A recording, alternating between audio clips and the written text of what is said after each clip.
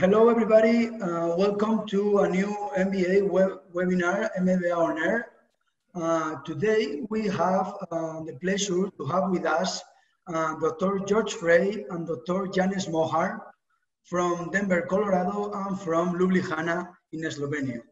The webinar today will be focused on the Firefly technology from Mighty Oak, which is a system, a platform of 3D guides for the planning and the planification of a surgery to place pedicular screws in the patient in spine surgery. Dr. Frey, good afternoon. Pleasure to have you with us. Dr. Frey is a board-certified orthopedic surgeon for more than 25 years, and his surgical practice is more primarily complex spine and also revision surgeries. He is a serial inventor. One of the first notable inventions that he did was the banana-shaped cage that he commercialized later on with Medtronic. Maybe his better second commercialized invention is the Firefly 3D guides, patient-specific guides that we will talk today about it. Also with us, Dr. Mohar is a board-certified orthopedic surgeon for more than 8 years, and he does his practice on deformity and degenerative conditions.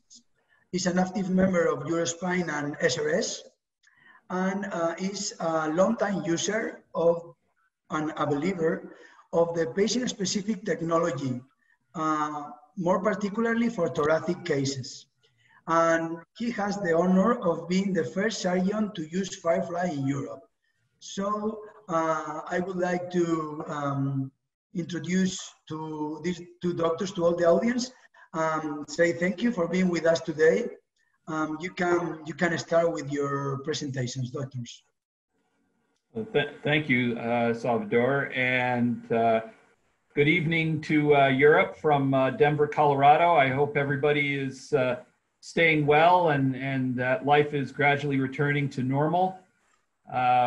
We probably have a ways to go here in the U.S., but certainly we at Mighty Oak and the surgeons in the U.S. Look forward to a time when we can all get together again in big meetings. But for now, this Zoom concept seems to serve pretty well.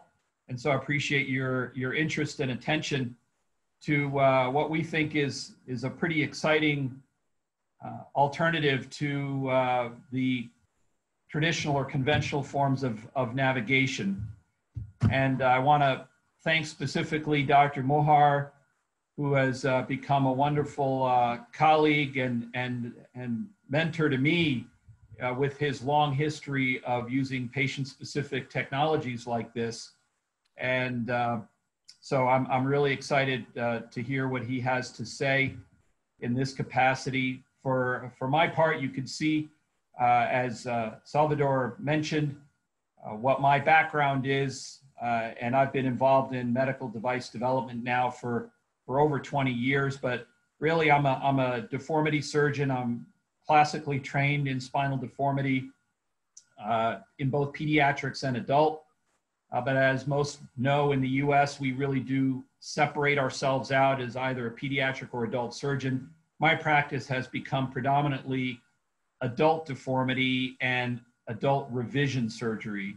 Dr. Mohar, I think, enjoys a greater balance and does more pediatrics probably than I do. And so as we talk about cases later, I think we can compare and contrast this technology to those various applications.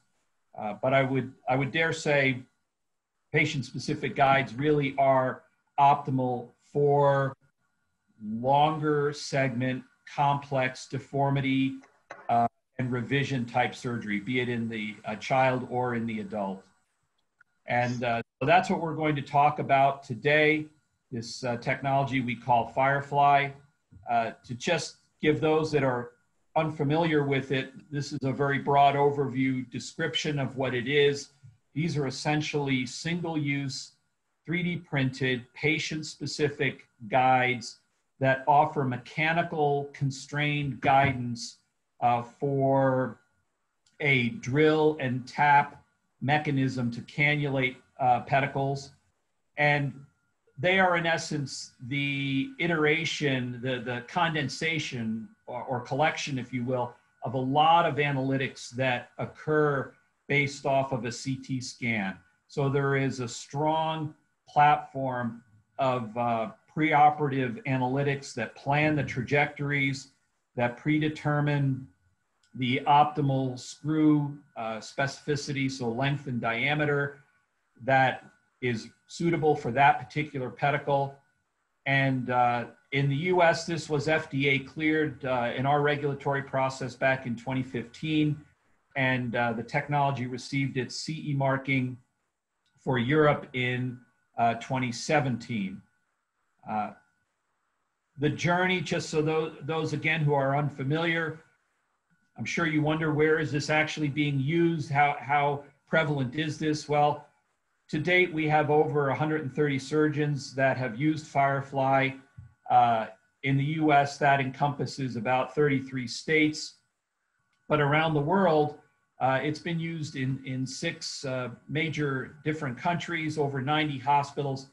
And probably most importantly is just that about 15,000 and counting pedicle screws have been put in with this particular technology. And this pie chart here just kind of shows you, I think, the approval rating, if you will, of the technology. And simply put, of surgeons who try this technology, about 75% retain it and use it on an ongoing fashion in their practice in some manner. And so I think this says that it must be an appealing technology in most surgeons' hands if 3/4 of them are continuing to use them. Here's just a smattering of the institutions here in the United States, this is just US, that are routinely using this technology, such entities as Dartmouth and Cleveland Clinic, Stanford, Virginia Mason, Yale. So we have a good broad perspective of users and institutions. So this tends to be adaptable for that purpose.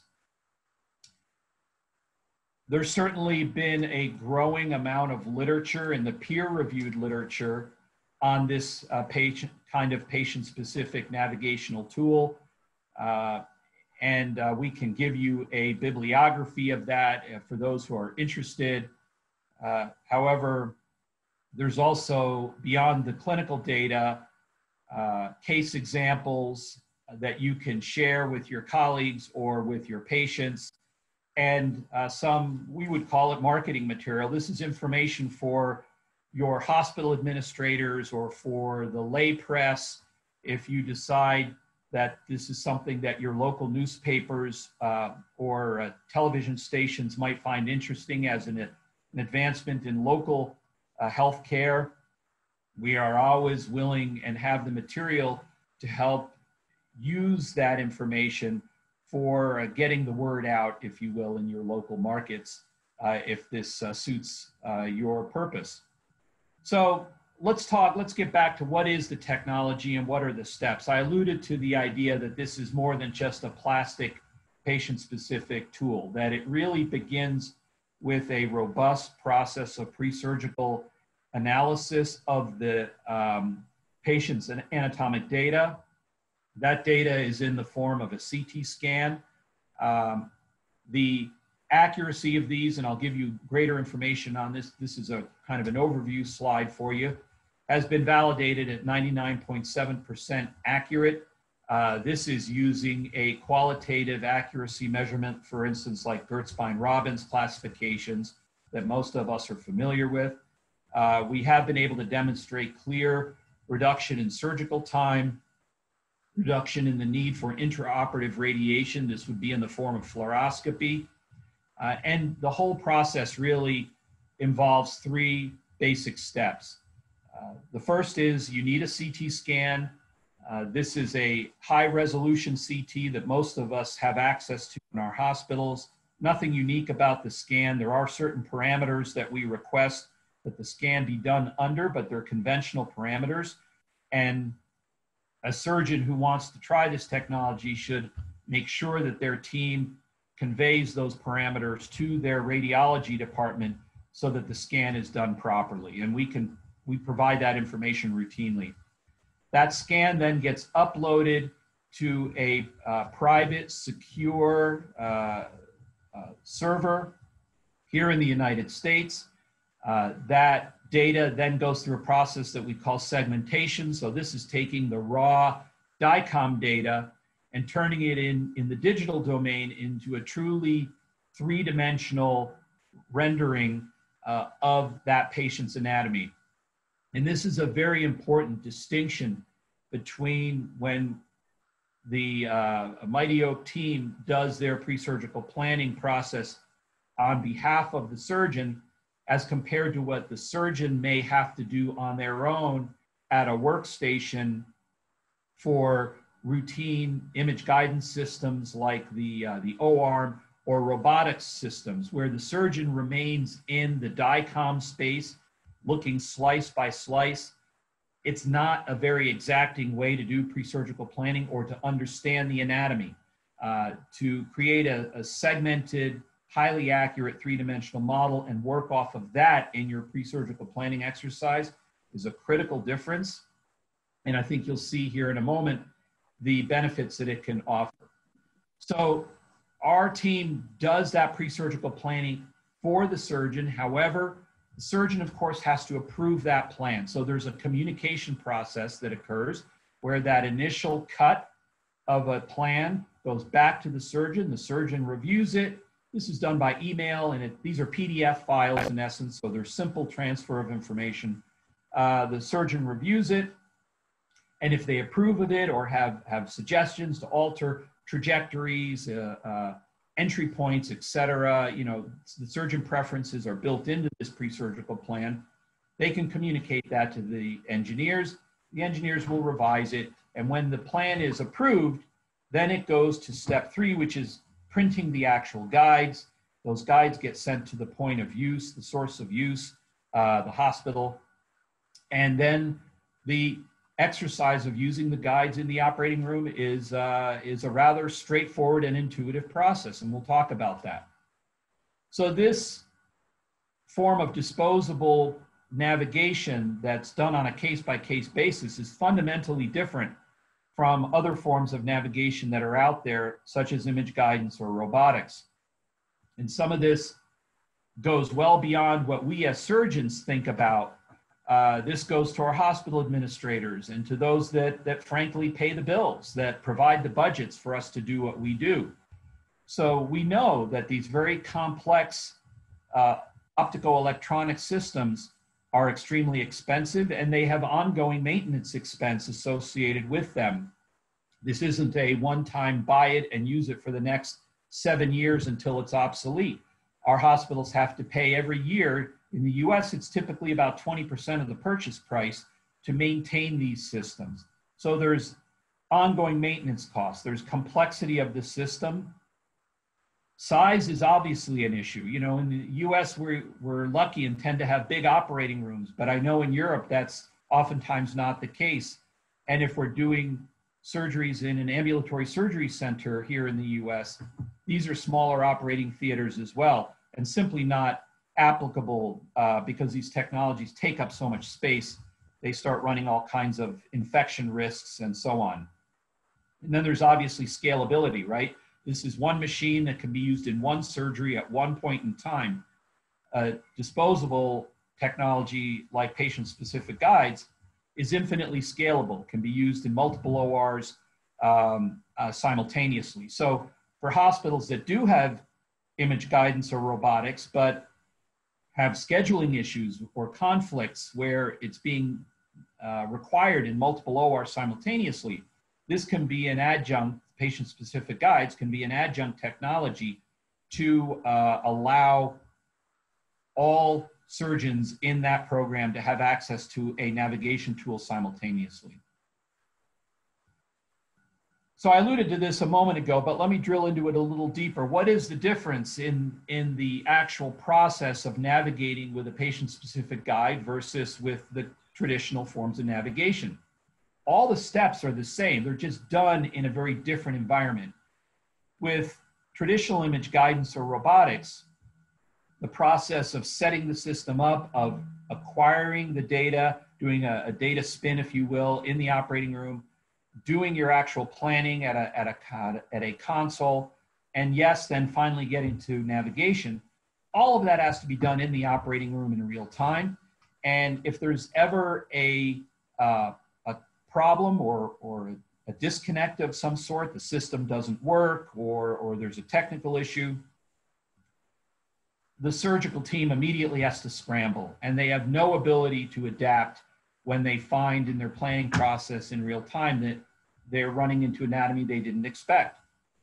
Very different with this platform where we are doing a CT scan ahead of time. We are essentially dry running our surgery by going through this pre-surgical analytical process and doing the planning and sharing this between engineer and surgeon, such that when anatomic issues are identified before the surgery is ever done, that a workaround or a solution can be put forth for the surgeon, and the surgeon does this themselves as well, of course. And so we already understand what we're going to get into long before we get into the operating room. And the guide printing and so on, of course, is done ahead of time as well. So what happens the day of surgery is just the navigation. All of that other lead up work has already been done. And so this makes the actual exercise in the operating room very, very efficient. It also ideally is presented in a manner that's efficient for our support team, our scrub techs and our circulating nurses. So the guides are paired with the predetermined screw sizes and paired in a manner such that the technician can have that proper screw for that proper level loaded and ready to go before the surgeon even asks for it. How do they do that? They do it because they already know ahead of time what screw is going to go into which pedicle. And so there's no waiting for that, as what happens in my operating room when I do a freehand technique. I don't use this technology, by the way, for every surgery. We'll talk about that later. So when I'm doing a freehand technique, as I'm sure Dr. Mohar would agree, our team is sitting there and they're waiting. They're going, okay, what screw are we going to use here? And then you call out a screw size, and they run in the back and have to start searching for it and loading it up on the driver, and you're sitting there waiting. And you do this 20 times in a longer segment case. So this is in and of itself a waste of time. And so the surgical workflow is really improved with this kind of technology. So what does this pre-surgical plan look like? Let's take a look at this. It begins with a page that lays out the levels that the surgeon is proposing to operate on. Here's a T1 to T10 case, and you can see that all the screw specificities have already been determined. Then level by level, there's a page for each level that lays out lateral, axial, and what I would call a coronal slice view, a bird's eye view down through the pedicle, and gives the surgeon a visualization of where that screw trajectory is going to place that screw. For the team, they also have the repeat of information of screw specificities. So these pre-surgical plans, by the way, in my operating room, we have these on a viewer. They're up electronically on a screen. And so throughout the case, our representation for our screw system, that rep, will be scrolling through as we go from level to level. And if there's specific anatomic issues, for instance, here at T7, an in-out-in trajectory, the engineers at Mighty Oak will provide additional imagery to show the surgeon, all right, this is the amount of screw that is going to be uncovered if you're using a 4.0 diameter screw, which is the smallest that this particular system offered in diameter. You can see how much of that screw is actually in the bone and how much isn't. This is not information you're going to get from DICOM images. You're just not. So only when you deal with a segmented analytical structure like this are you going to have this kind of information. And so the surgeon can decide, is that adequate or not?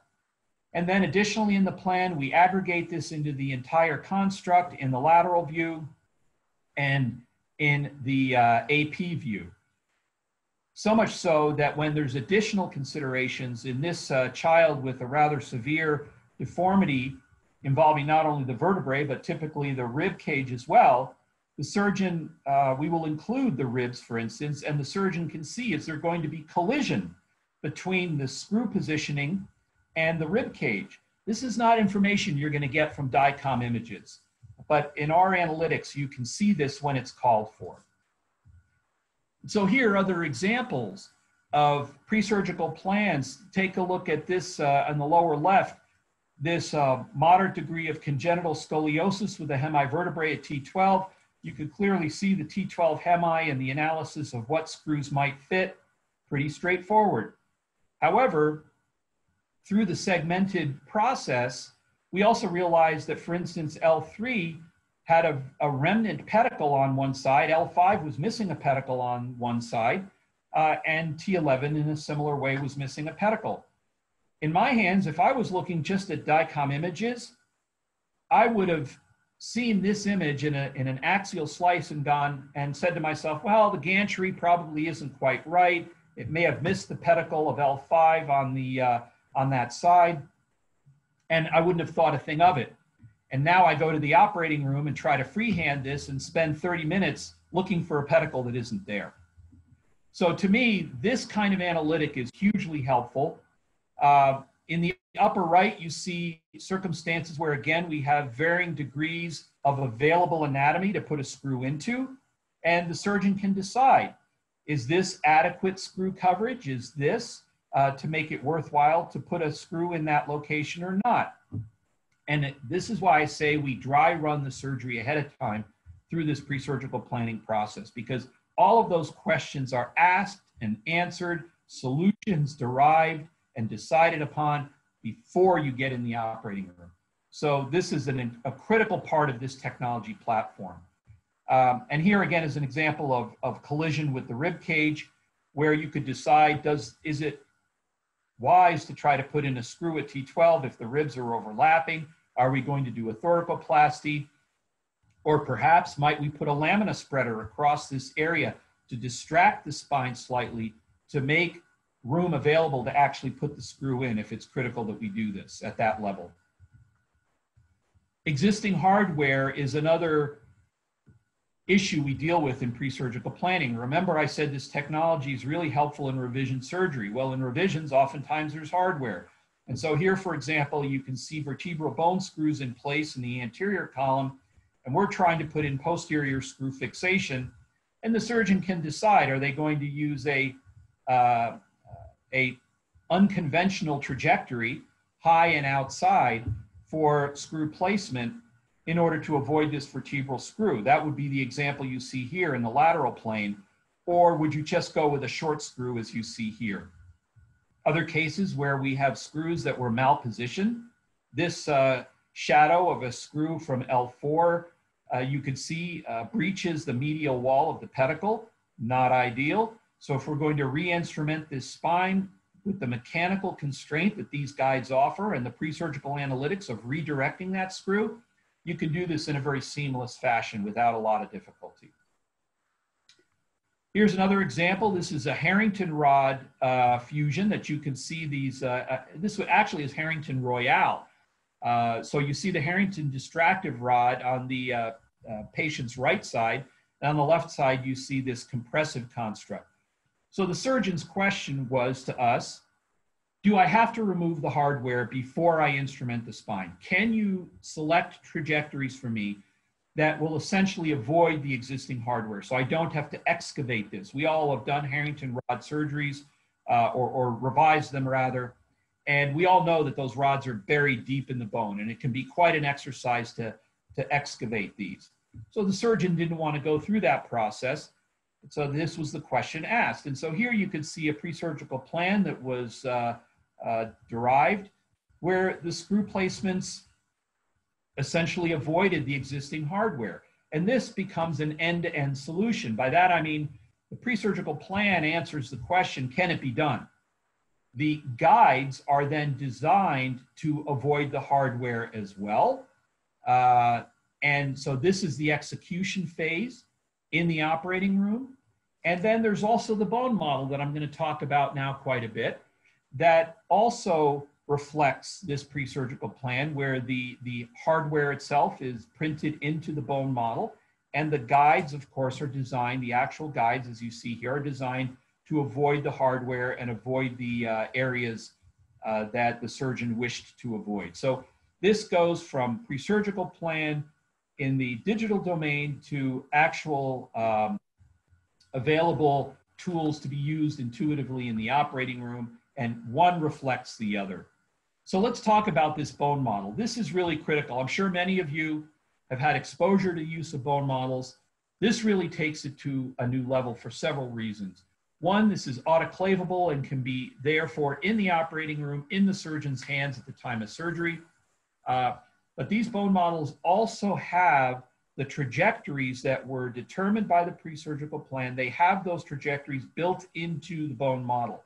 So even if you didn't have your guides, for whatever reason, you can use this bone model and put a small K-wire or a Steinman pin or a pedicle probe into the hole and understand, by looking at that bone model and comparing that to your anatomy, understand what's my entry point, what's my vector or trajectory vector. And this gives valuable information, even if you're essentially doing freehand surgery.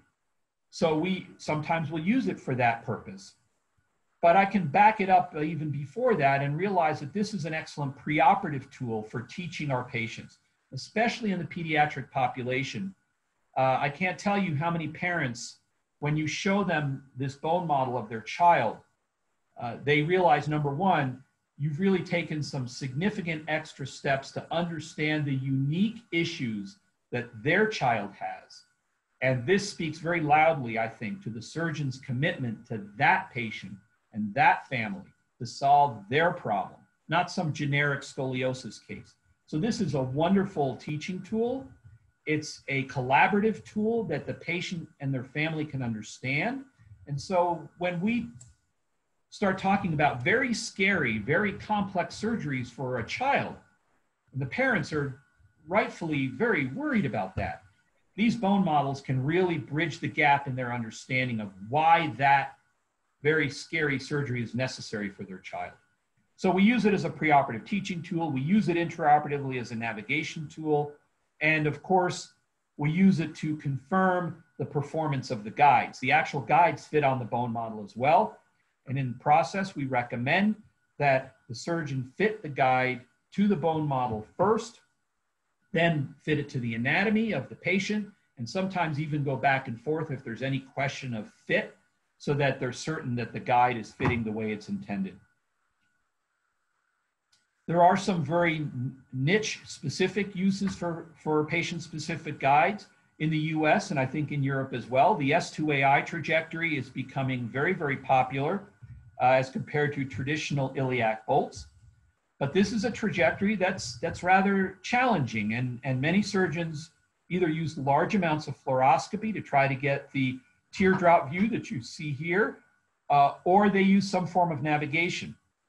And so to bring that technology and its complexity into the operating room strictly for this one application, the S2AI screw or bolt, when everything else is being done perhaps freehand, that's a lot of work, right? So guides can be specifically designed just for that application, just for that aspect of a bigger surgical agenda, and it's very seamless in that regard. And so this has been very well received by surgeons, and it's highly accurate. We use these guides without any intraoperative fluoroscopy whatsoever. So you can place your S2AI iliac bolts essentially with no fluoro. I don't recommend you do that the first time, but by the 5th or 6th time, you probably will. The pre-surgical analytics help in determining when you have dysmorphic pelvic structures. Again, this is mostly in kids and children. You oftentimes have to ask, can I even use an S2AI trajectory? And so here you see an example of some pelvic analytics. where an S2AI trajectory in this blue screw on the patient's right side is reasonable. On the left side, it was apparent due to the abnormal morphology of the SI joint and the orientation of the iliac wing, where this screw was essentially going to just go right down the SI joint. It was not really going to traverse the SI joint. And so a workaround solution was offered to that surgeon for this case, where instead they would use a traditional iliac bolt trajectory on one side and an S2AI trajectory on the other. And so again, identify the problem, offer a solution, dry run the surgery, and do this before you ever get to the operating room. So you're not having to figure this out in real time during the surgery. And that's what this type of sophisticated analytic affords us as surgeons. Here again is an example of the S2AI guides being used. I'm going to run a very quick video here. I won't go through the whole thing in the interest of time, but what you see occurring, the question gets asked, do you use power to do this? The answer is to cannulate pedicles.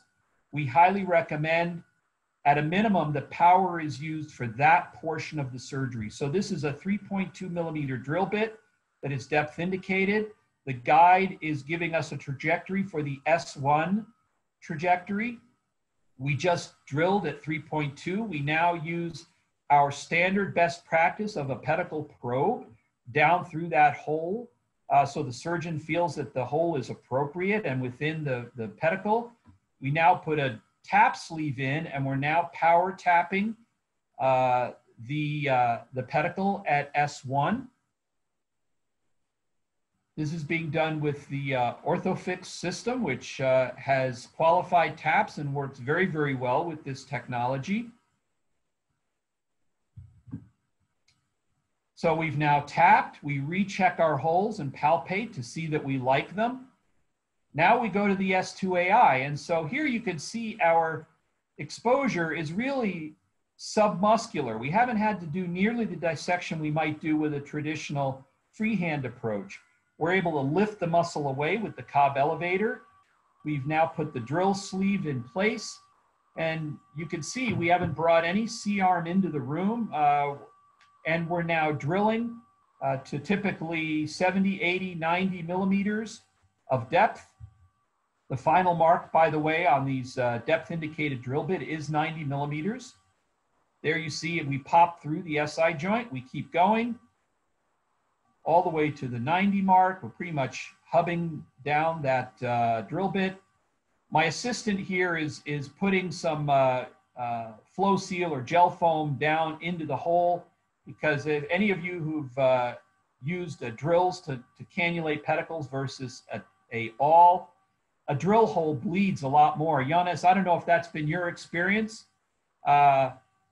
When you sort of compare using a drill versus just an awl that compresses the cancellous bone, my experience has been that the drill holes just tend to bleed more. What do you think? Yes, welcome from my part to your colleagues. Yes, it's been my experience also that drill actually makes the bleeding worse. But I do not use gel foam. I just leave it to bleed. There has been some evidence that gel foam or anything else that you put in the canal that actually causes small embolizations, and it's been proven with a transesophageal ultrasound. So I don't use it, but yeah, I know different practices. Right. No, that very, very true. I guess the message here simply is that if you're not used to using a drill and you first drill a hole and you see a lot of bleeding, your first thought is, oh my gosh, I just drilled into a vessel. I must be in the wrong place. That's unlikely to be the case. It's really just the nature of using power in this particular application. So this, I think, you can now sort of get a sense. Here's an operating room. Notice a couple of things as compared to traditional navigation. We have no big machinery in the room. Notice the surgeons aren't even wearing lead. which in a 6-hour complex spine surgery case, that's wonderful not to have to wear lead. Why? Because we don't even have fluoroscopy in the room, as you can see. Notice that our technician here is already loading the screw, even though the surgeons are still applying the guide. And notice that our representation for the instrumentation system, that's this gentleman here on the right, is working directly with our scrub tech. They've already laid out what screws are going to come next. The bone model's on our Mayo stand and readily available for the surgeons. So this is a very clean and intuitive operative environment. It's not this complex, too much going on, too many people, too little space that we tend to experience when we use image guidance or certainly robotics. So where is the peer-reviewed literature for patient-specific guides? Well, the compendium of that literature is growing on a daily basis. Here is just a small cross-section of studies that have been done specifically with Firefly guides. We've had a number of SRS podium presentations. The most recent was in 2018 at the annual meeting. This was a multi-center study out of the US that Raj Sethi was out of Virginia Mason in Seattle, was the primary author and investigator. But the value of this study was really to look at a very diverse surgical environment, and does this technology work well in that diverse environment? And the answer is yes. Here we had 7 different centers, senior surgeons, junior surgeons, a very broad cohort of patients, pediatrics, adult, and deformity, over 100 patients, over 1,000 levels instrumented, T1 to the ilium, so broad spectrum of levels, and a complication rate that none of which were implant related, 1.3% overall complication rate, none related to the implant placement. So this, I think, speaks at a minimum to the fact that this technology can work in a lot of different environments. This NAS podium presentation has now since been published. This was out of the University of Michigan. This is a meta-analysis simply looking at over 1,800 articles to see and answer the question, compared to freehand, do patient-specific guides save time? The answer is yes.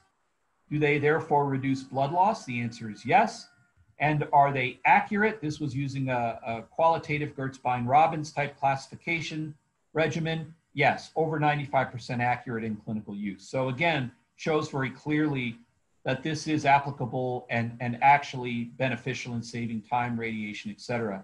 I think this was an interesting comment. This was from the authors of the study out of India, where they said that developing these patient-specific drill templates will enable an average surgeon to treat these patients with much ease and safety. Now, I know that the surgeons on this Zoom call are not average surgeons. So you could just imagine that the far above average surgeon that we're talking to right now is going to look at this technology and say, what can this do for me? Can I tackle even more complex surgical challenges? Or can I simply do my given surgeries safer, faster, less blood loss, all the things we talked about? Either way, it's a win-win for both the surgical team and I think for the patient. So let's talk a little about accuracy, and then I'm going to turn this presentation over to Dr. Mohar. This is a single surgeon experience of over 1,000 screws. This has not been published in the peer-reviewed literature yet, but I think it gives you a sense of, in a very rigorous model, what the accuracy of this technology is. Why is this a rigorous model? Well, this was done not looking at post-operative x-rays or doing qualitative analysis of is the screw in the pedicle or not. This was actually looking at the pre-operative surgical plan, which is a sub-millimeter accurate plan, and comparing it to a post-operative CT scan. So now we can really go through post-operatively the full segmentation process again to analyze where did the screw actually wind up. And here you see what these numbers are, roughly within 1 to 2 degrees of transverse and sagittal angle of actual screw position versus what was predicted and planned for, and an entry point accuracy of within 1.5 millimeters. So highly accurate, highly specific. Same single surgeon comparison. This is speaking more to the learning curve, which you can see is pretty short. It doesn't take 50 cases to the learning curve. Janez, I think you'll speak to that, of what your learning curve has been with this. Most surgeons tell us that within 5 or 6 cases, they have more than covered their learning curve. Many say by the time they've done 6 levels, they feel like they understand exactly where that guide needs to sit, and they have the confidence level of knowing when the guide is properly positioned. And of course, that's where accuracy can be determined. But here you can simply see that the time per screw steadily decreases. Typically in our operating room, where admittedly we've done over 100 of these now, we're averaging just about 1 minute per screw. That's typically where we are. So certainly comparable and likely quite a bit faster in my hands. When I compare freehand, my freehand speed is roughly about 2 minutes per screw. Why? Because I still use some fluoroscopy when I work freehand. When I use these guides, I'm down to 1 minute per screw and not using any fluoroscopy. And that you can see in the fluoro used per screw. This is in a revision. These were only revision surgeries. So you see a lot of fluoroscopy being used in the revision scenario, and quite a bit less being used with patient-specific guides. So at that point, I'm gonna jump out and say, you know, I always love this image here, Janez, because I think we sometimes feel like we're this little guy in the operating room, and this is the surgical challenge we face. So the hope is that we level the playing field when we use technologies like this. But I'm going to stop sharing my screen at this point, and I'd love to pass it over to Dr. Mohar, who is going to speak a little more about his experience.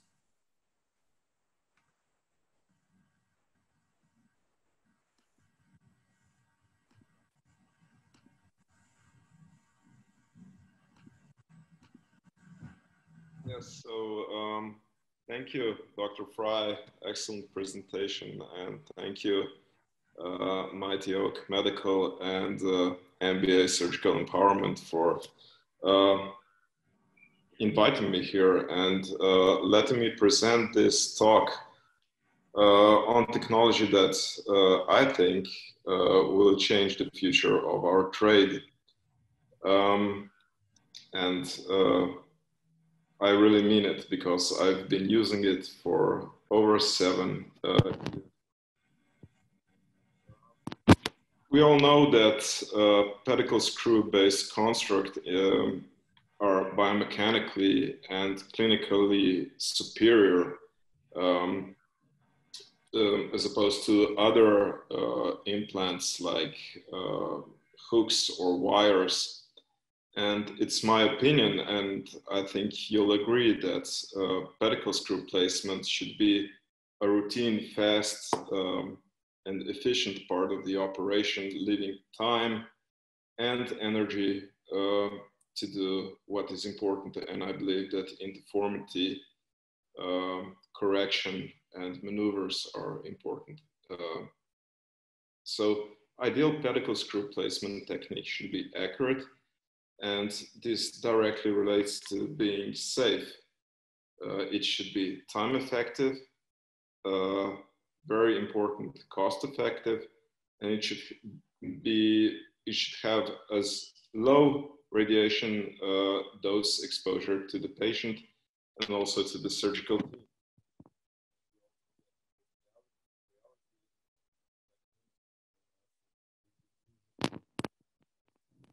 Are not that efficient. So I started using PSGs, or patient-specific guides, out of the necessity. 7 years ago, I was a young surgeon out of my board certification, and I was using a freehand technique in scoliosis, thoracic scoliosis cases, with a C-arm verification, and I just was not getting the results I wanted. I rarely went upwards from T8, and when I did go up, it took too much time, and I just wasn't accurate. And then I changed the screws to hooks, did a hybrid case, did the hybrid instrumentation and construct, and the correction rate just was not good for me. Then quite by chance, I stumbled upon this technique. Our hospital outsourced a company that had a correct software program for segmentation and planning. And we also outsourced a 3D printer and started working quite experimentally with this technique, starting first on plastic models, then cadavers, and finally on patients. And we designed this study on accuracy of thoracic pedicle screw positions. We defined this position by post-operative low-dose CTs, which are standard in the hospital where I work. And we used this just in thoracic scoliosis cases, and we graded each pedicle screw position by 3 classifications. And these are the results. This is the retrospective analysis of prospectively collected data. Patients with thoracic scoliosis. So 39 initial cases, 362 thoracic pedicle screws with minimal follow-up of over 2 years and average follow-up of over 4 years. And the predominant pathology was idiopathic scoliosis.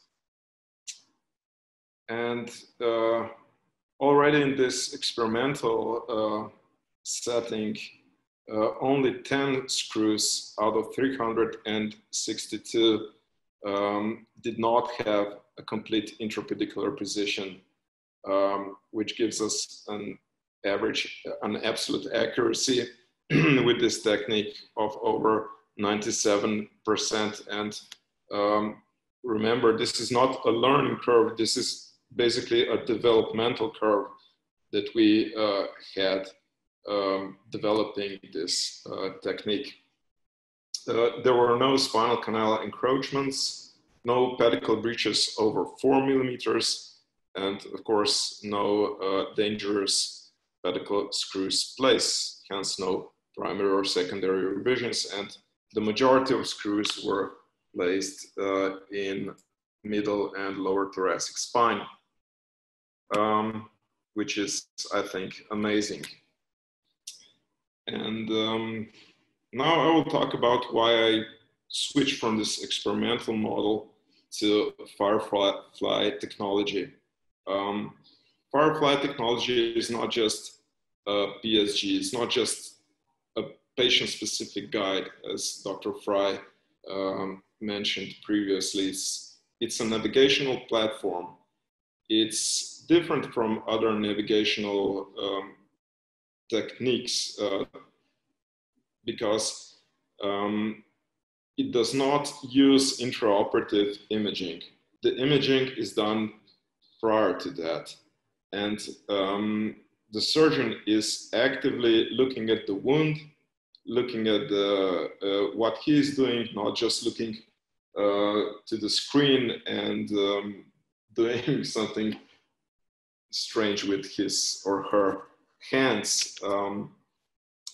Why a platform? Because as you heard before, it is a preoperative planning, it is instrumentation, it is a bone model, and finally it is a PSG.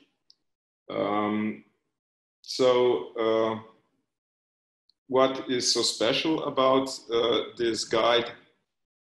It's a lamina-based guide. It has a lamina-based fitment as opposed to spinous process-based fitment, as I was used to before, and that's really important because it is PSG that can be used in revisions where there are removed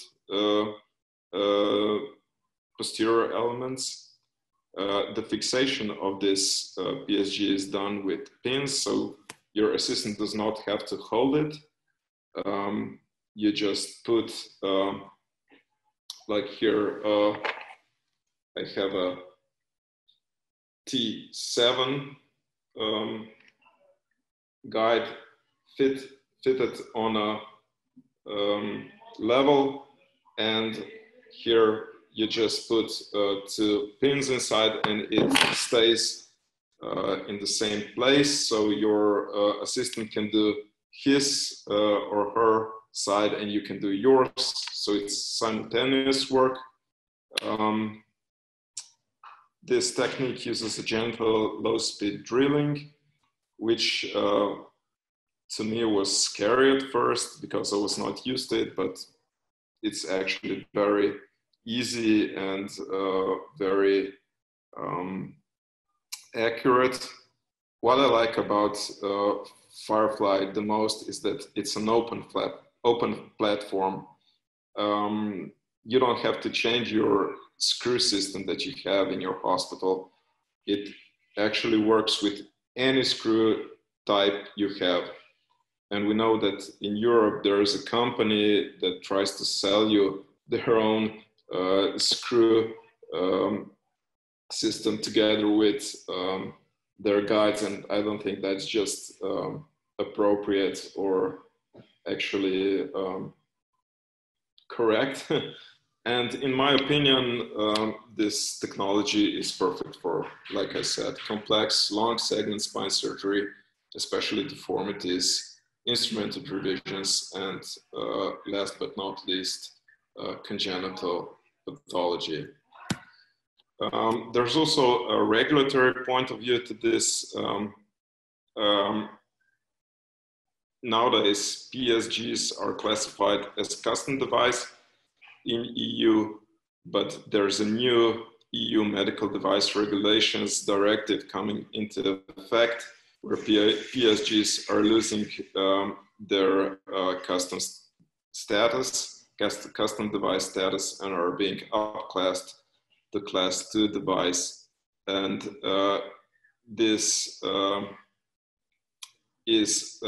date should have already happened, but it's extended due to coronavirus crisis to May 26, 2021, so next year, where all PSGs will have to be fully compliant to this new rule to be sold legally in Europe. And Firefly technology has all the certifications and is CE-marked as class 2 device. So legally, if you use this technology in Firefly technology in Europe, you're legally covered. What are my tips and tricks? Well, first of all, I urge you to try it. Once you try it, you don't want to go back. But do try it on a primary case. Of course, do not start with a revision case. Learn the theoretical part of this technique and always use the necessary steps when preparing a pedicle screw hole.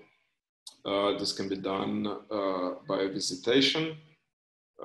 So on one-on-one, and I was very lucky to have Dr. Frey teach me on my first case, but it can also be in a form of internet teaching setup, like a web-based onboarding. I always use this bone model, obviously, not just as a teaching tool for my patients, but also to first try to put the template, the PSG, on a model and then try it directly on an exposed spine just to confirm the level and how it fits. You have to use this gentle rotational movement and then it just fits like a glove.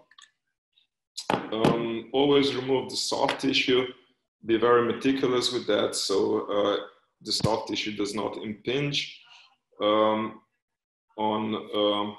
the surfaces, so you get a real tight fitment, and do a wide release so your retractors and your wound edges do not impinge on a PSG. I always mark a drill bit 2 centimeters before starting to drill. I think that's another additional safety feature.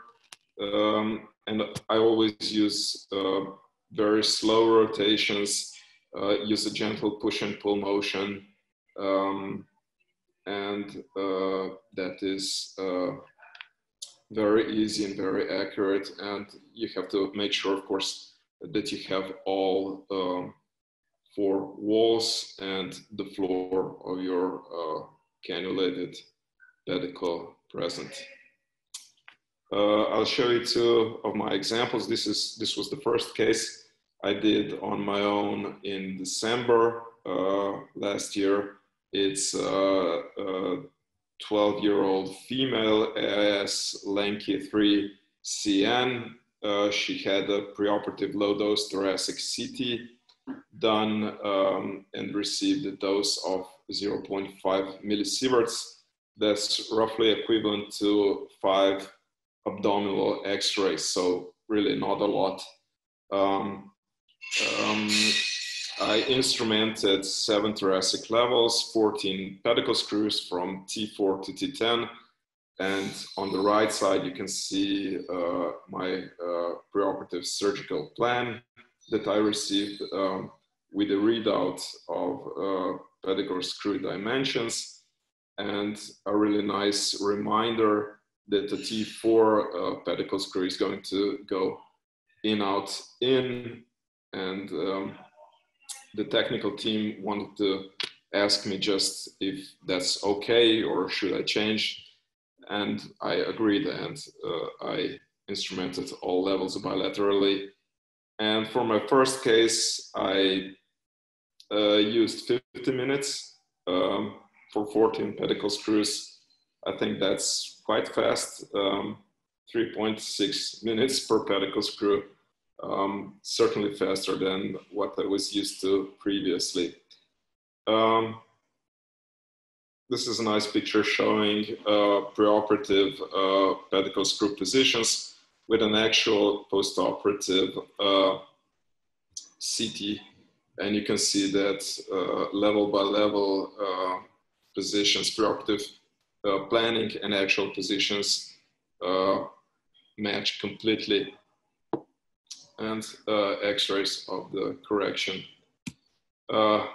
Another case, again, lanky 3 CN, female adolescent. The radiation risk was preoperatively, because of the CT, even lower.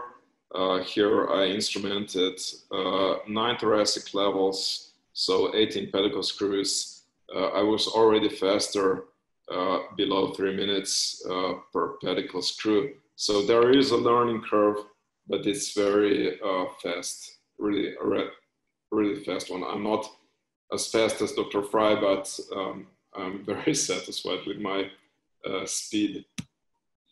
Again, preoperative planning and postoperative CTs, and a perfect match. Some corrections. So what are my conclusions? In my opinion, personalized spinal guides techniques. This technique is the safest, the fastest, and cost-efficient option for placing pedicle screws in complex spine cases, especially thoracic deformities and instrumented revisions. There are some drawbacks. You have to use a preoperative CT, but using low-dose protocols that significantly reduces the patient's exposure to radiation, and also this technology is not suitable at the moment for emergency cases. Planning and delivery time takes roughly 3 weeks. It can be even less if there is a need. Mighty Oak will do anything to help you. So that's it from my part. Thank you very much.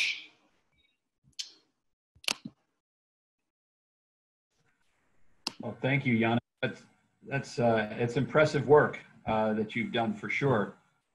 Salvador, I'll turn it back over to you. It looks like there's some questions. In the interest of time, I probably won't present some cases unless there's additional interest in time, but let's go straight to questions because we are at the 1 hour mark. Okay, I have some questions that I have received along the presentation. Thanks a lot to both of you. Very interesting, all the presentations. One is about the protocol of the CT scan. Which are the main key points of the CT when you order the CT? What is the radiation if you compare with an OR or other navigation CT? Right, so that's a great question. The protocol essentially, most of us would recognize this as what we call a thin slice CT. So a 3 millimeter slice thickness, for instance, is not going to be adequate. The protocol calls for a 1.25 slice thickness. Most CT scanners in the US, what we call these 64 slice scanners, automatically scan at a 1 millimeter slice thickness. And oftentimes when it gets sent to the surgeon, it may be a compressed file that the slice thickness is 2 or even 3 millimeters. I always thought that's what the scanner scanned at.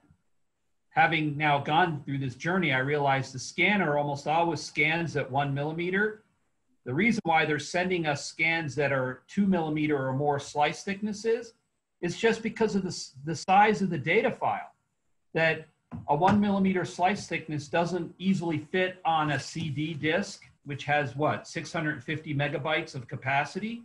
Or if you send it electronically, it's a very large file. So my point simply is that this is a 1.25 slice thickness is readily available with your hospital if you have a modern CT scanner.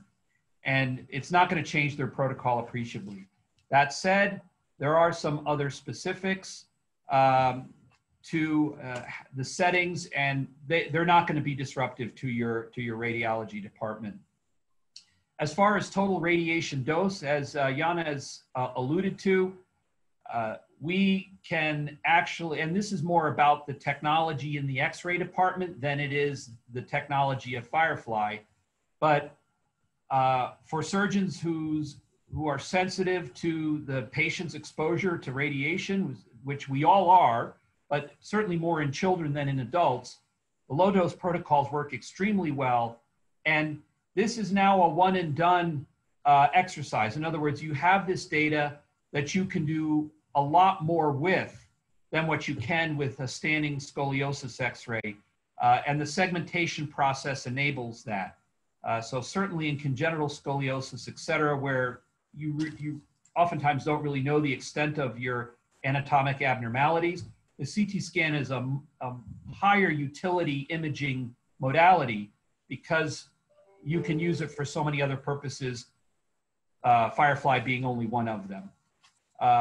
So that said, as far as other radiation doses, I think this is something that is really specific to a given institution. If the drive to do an adult, let's say on the other end of the spectrum, Janez, typical CT scan for a spinal imaging study could be in the 5 millisieverts range or thereabouts, but that's information that's specific for the particular center. Okay. Janez, any comment? No, not really. Except maybe just to say that, I mean, there's always going to be either doing a CT or doing the operation in an old-fashioned way. And I believe that the advantages of this technology far outweigh the risks of one low-dose CT, at least to me. Yeah, and I think the other thing to mention here is that since we're not using intraoperative fluoroscopy, you know, we have to look at the total radiation exposure of the patient. Since we're not doing intraoperative fluoroscopy, you're saving a lot on that end of the equation.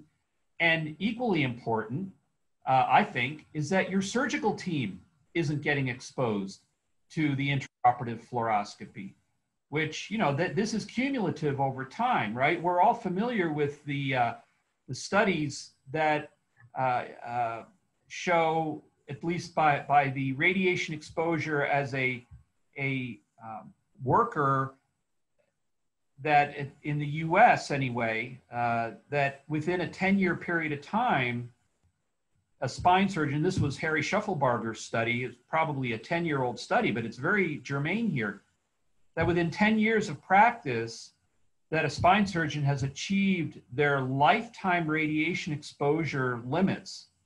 And all of us practice more than 10 years.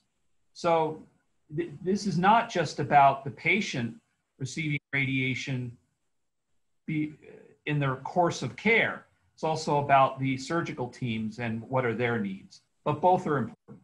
That's true. There is another question for Dr. Mohar. When he talked about the decortication and the soft tissue, somebody asked about how to do it, the decortication of the soft tissue to fit perfectly the guide, because seems very easy in the bone model, but not so easy in the patient. Well, thank you. That's a good question. Well, you know, operating on children is different from operating on adults because you can really, with children, you can achieve periosteal preparation just using Cobb elevators, then rongeurs to remove soft tissue. I also use the Bowie, the electrical knife. Just be meticulous. Use all three of these techniques, and that will usually do what you need to do. And also always remove the capsula on the posterior facets.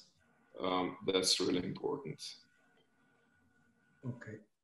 Yeah, Salvador, what I would say to that, because that's a very common question, is your exposure doesn't need to be larger than what you would normally do for a posterior lateral fusion. But as Janez has said, it serves you well to be meticulous. And the electrocautery is really the best tool to vaporize the facet capsule and vaporize any soft tissue attachments. When you look at a pre-surgical plan, you'll see there's an image that actually shows in a footprint where does the guide actually dock on the bone surface. I encourage surgeons to look at that image so they understand what areas they should pay special attention to and should clean up in a little more of a meticulous fashion. That helps on the front side to kind of know, all right, where can I be pay a little less attention? Where do I need to pay maximal attention? And with that, the dissection doesn't really become burdensome. It's what you would typically do for a good fusion preparation. Okay. There is other questions regarding using the motor. You use always the motor for the drill, the tap, and the screw placement, or just for the drill and the taps and not for the screw? Well, can I answer that? Yeah, sure. I use a motor for preparing the pedicle screw hole, and then I tap by hand and I place pedicle screw also by hand. So just hole. What do you use, Dr. Frey?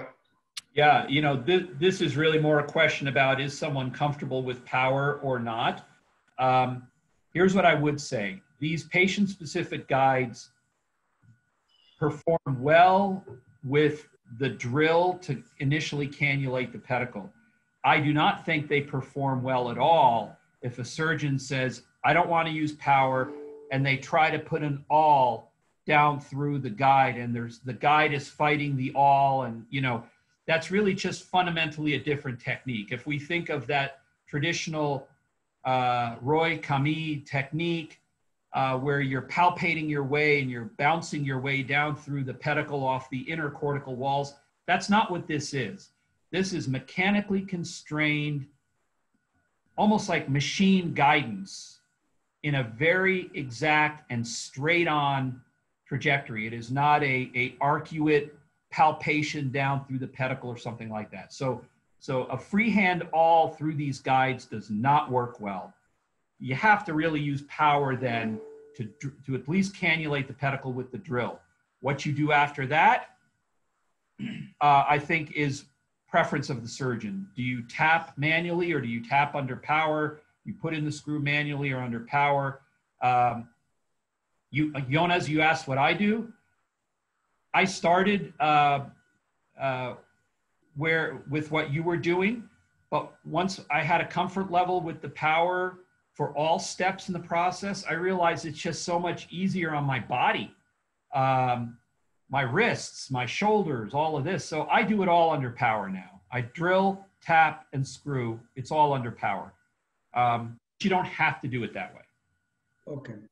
There is another about the sterilization mode for the bone model and the guides. I think the question is regarding if to sterilize the bone model and the guides is different to sterilize the instrument set, or is the same?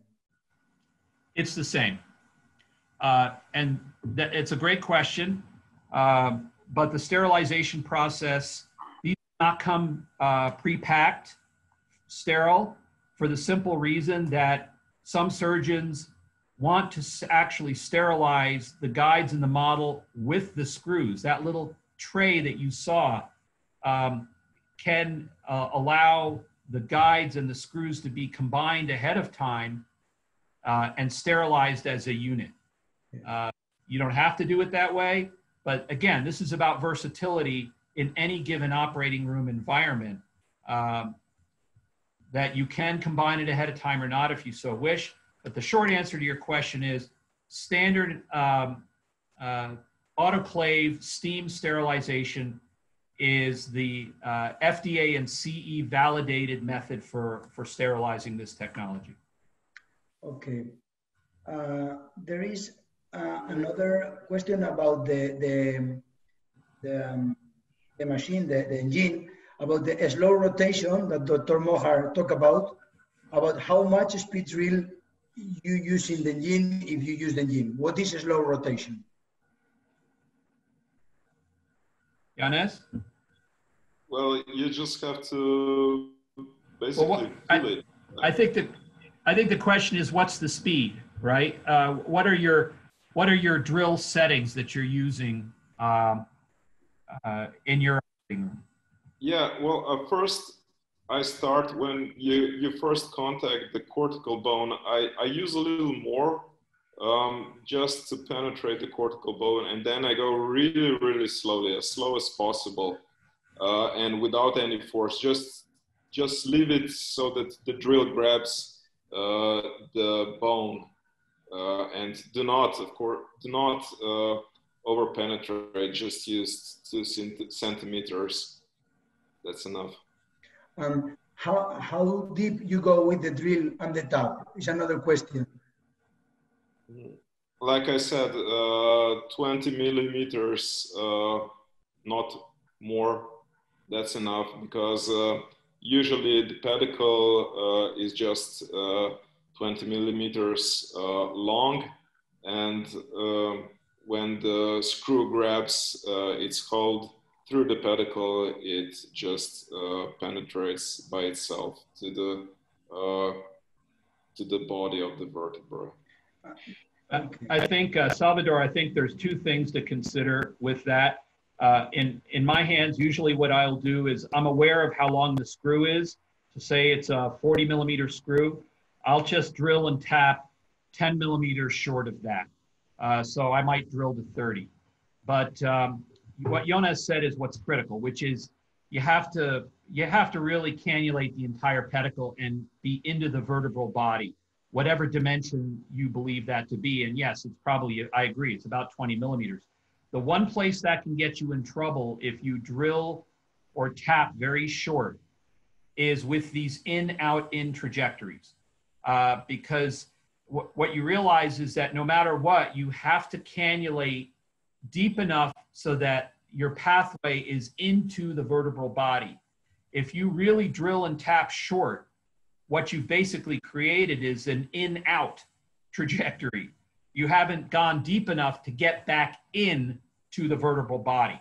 So when you're dealing with very, very small pedicles and there's very little lateral wall to the pedicle, or maybe there is no lateral wall in a true in-out-in, you have to be willing to penetrate deep enough to be certain you're back into the vertebral body. I've seen surgeons not do that, and then they use their pedicle sound and they go, I'm out lateral. The guide led me to go out lateral. Well, no, that's not necessarily the case. It's just you didn't go deep enough to go back into the vertebral body in its medial trajectory. Have you seen that, Janez? Yes, I've seen it. And this is actually very dangerous because we know that great vessels are in contact with the body of the vertebrae, and they're shifted actually in a deformity. So that would be a dangerous idea. Okay. We have another question for Dr. Frey. Do you know somebody who has changed to Firefly although they have navigation in the OR? Oh, absolutely. In fact, I'd say that's the majority of surgeons. You know, most surgeons who initially looked at this technology already had experience and access to we'll call traditional forms of navigation, image guidance, and even robotics. And oftentimes they looked at this technology for all the reasons we've been discussing. It's far more efficient and has a much more robust pre-surgical planning platform to go with. And so we've seen surgeons move away from image guidance and certainly move away from robotics for the simple reason that they realize that PSGs do the job better and faster. To use a robot in a T4 to ilium surgery, I mean, I know it's done, but you know, that is a painful exercise with a robot or even with image guidance. With image guidance, if you're doing T4 to ilium in an adult, you're doing 3 data spins. You're having to upload all those. You're having to move your reference arc, and you're not accounting for spinal motion. See, I didn't make this perhaps as clear as I should, but I think a surgeon realizes that these guides dock on an individual vertebrae, and it does not matter where that vertebrae is in space. So if you think of traditional navigation where the location of the vertebrae is all based on reference to a common point, to a reference arc. Robots work that way. Image guidance works that way. That's a source of inaccuracy. And the farther away you get from that reference arc, your accuracy degrades. Or if there's movement of the vertebrae, your accuracy degrades. And we know the spine moves. So this technology is completely, has no sensitivity to spinal movement whatsoever. So much so that you can do your anterior surgery first. You can do your pre-surgical plan, take the patient to the operating room, do your A-lifts, turn the patient over, and when you go to do your posterior surgery, the guides are just as accurate, which when you think of the pre-surgical planning process of robotics or image guidance, that's not going to be the case anymore. So this is a powerful difference with this form of navigation compared to traditional. So lots of surgeons have switched off of those to this platform for that very reason. And another question related to this one is, when do you use the fluoro during the surgery? At the end or never? Can I answer that? Janez, give your answer. Yeah, then I'll comment. Well, first, when I tried this technique so many years ago, I was skeptical, and I used fluoro until I was convinced that it's accurate. And then I did not use it intraoperatively during pedicle screw placement. I use fluoro in the beginning just to mark my level before I do my incision. And I do use fluoro after the correction of the deformity, or of course you do use it. I also use it after I place my pedicle screws just to check, but that's like a protocol where I work. So we always combine x-rays with neuromonitoring, and that's it. But I do not use it during cannulation and pedicle screw insertion. Okay. Yeah, Janez, I think that's a great comment. Here's what I tell any new surgeon who's considering this technology. We as surgeons should never, ever blindly trust any technology. Not this one, not robots, not image guidance. We never trust blindly. That's a fool's exercise. And so this Firefly is the same.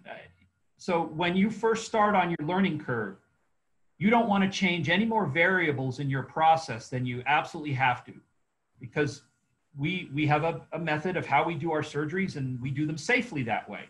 So I would never, ever suggest to a surgeon in your first Firefly case, don't use any fluoro, don't even have it in the room. I think that's a big ask, and I think it's unnecessarily dangerous. Do what Dr. Mohar said. Use fluoro, double and triple check, do all of that to your full satisfaction of safety, and do that for the first number of cases until you feel like you don't need it anymore. That's being responsible to our patients. That's good surgery. So I would never suggest otherwise.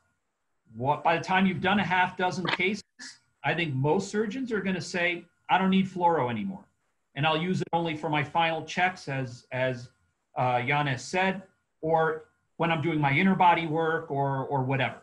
But that's the journey of a learning curve, and I think that's appropriate. Now you say learning curve. There is a question about, for Dr. Mohar, about what do you think is the average learning curve? Yes, well, for an experienced surgeon, it's basically just doing a few levels. And I've taught this technique to 3 of my other colleagues that work in the same institution. And after they've done 3 or 4 levels, they're as good as I am. So it's incredibly fast. It's fast because it's so easy. You know, if you know how to cannulate the pedicle, if you know how to put a screw in a vertebra. That's it. You just, what you need to learn is how to place this on this, and that's it. So once you know that, your learning curve is finished. Okay. There is a question about if the guides are patient specific. I think I can answer the question that yeah, these guides are patient specific guides. So unique guides for the unique patient. So one guide, one patient. Okay. Now we have one here, which is the last one that has entered, but I think we can do it right now. Say, normally we used to open up a Janez needle and place a key wire as a guide for our cannulated tabs and screws. Is it possible to use that technique together with the patient-specific guides? Janez? Absolutely. Yes. Well, I think that's, and that's, I've observed you use that technique, exactly that. So I think that is certainly very possible. You know, here's what I would say, not to complicate the question, but understand that the mechanical constraint of that drill sleeve that's provided is 3.2 millimeter. It's anticipating a 3.2 millimeter drill bit to go down through there. So if you want to maintain maximal accuracy, you at least have to start your cannulation process with that drill bit. Now, I could easily see a surgeon then running their guide wire to advance it further into the vertebral body so that it's, you know, the threaded portion of the guide wire is locked into the anterior margin of the vertebral body, as is the typical technique, so that they can then drill, tap and screw over that guide wire. But it's absolutely compatible with some kind of a cannulated system. Okay. We have been talking about complex cases, revision cases. There is one question about if you are thinking on doing for cervical, what cases would you use the guides in degenerative? Okay, I want to make sure I understand the question. So, Salvador, are you saying, is there an application in cervical, or are you saying lumbar? No. One question is if there is guides for cervical or the Firefly technology applied for cervical, and the other is which cases would you use or do you use in degenerative, as we are talking all the time about complex cases, revision cases, scoliosis cases. Okay, Janez, you want me to take that? Yes, absolutely. Okay. Because, I have no experience with cervical spine posterior. I do know that for degenerative cases, Firefly is actually usable for cortical bone trajectory. So yeah, please do take this answer. Sure. Yeah. So the answer on cervical is that yes, that is currentently a version of the technology that is with our FDA in the United States, and so that has been tested heavily, and we are very excited about that application for the simple reason, again, that traditional forms of navigation, image guidance and robotics, do not work well when the spine is very mobile, and we know the cervical spine is very mobile, and of course the anatomy is very small and very critical. And so those modalities of navigation are poorly suited to the cervical spine. There's not a lot of real estate there. The spine moves.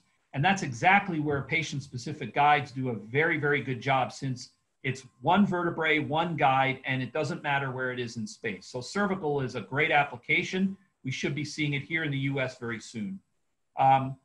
Degenerative lumbar, as Janez said, you absolutely can use it for that. Here's the only caution I would give you, though, is that some surgeons, when they first hear of this technology and they want to try it, they say, oh, I'm going to do an L4, L5 degenerative spondy case. This is the simple garden variety, the most common reason why we instrument a fusion in the lumbar spine. But now you're talking about a very short segment fusion, and you're talking about a relatively small exposure. And I'm not saying it can't be done. It can, but it's a lot more of a struggle to use patient-specific guides when you're talking about a very, very small incision. And so that, to me, is not the optimal first case. For the degenerative lumbar surgeon, the case they should bring as a first Firefly case would ideally be L3 to sacrum or L2 to sacrum, where they're doing a few more levels. So the use of the guides, I think, will become more rhythm and more logical to them. And in those cases, they may be considering additional sacropelvic fixation, iliac bolts, that sort of thing. And that's where this technology is another order of magnitude more helpful.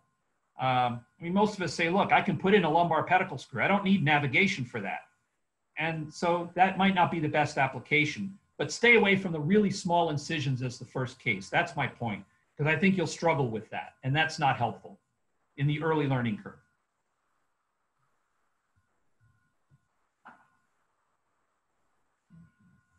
Salvador, you're... yeah, I don't have more questions, so I mean, you can finish with conclusions, and then we are done. Janez? Well, my conclusions would be just try the technique and see if you like it. I'm certain that you will. And hopefully that will change the way you operate, and it will positively have a positive effect on your practice, as it has been the case with my practice. Thanks a lot. Salvador, all I want to say is I just want to thank everyone who took time out of their busy schedules to share some of our enthusiasm and excitement for this technology. And I wish everybody health and wellness and happiness in kind of a crazy time in the world. And I look forward to a time when we can all see one another again at the big meetings and have a glass of wine or a beer or whatever the preference is. And so in the meantime, stay well, and thanks for watching. Okay, thanks a lot to both of you. We are very proud to come have your presentations and your knowledge and explain to all the doctors that I think they would like a lot this technology, and that we can do good work with this product in our markets. So thanks a lot. As you say, I hope we can pass through this special situation we are living, and that we can sit together around one table in a congress and talk together. Thank you. Thanks Have a lot. Great evening. Okay. Bye-bye. Thanks to everybody. Bye-bye. Bye.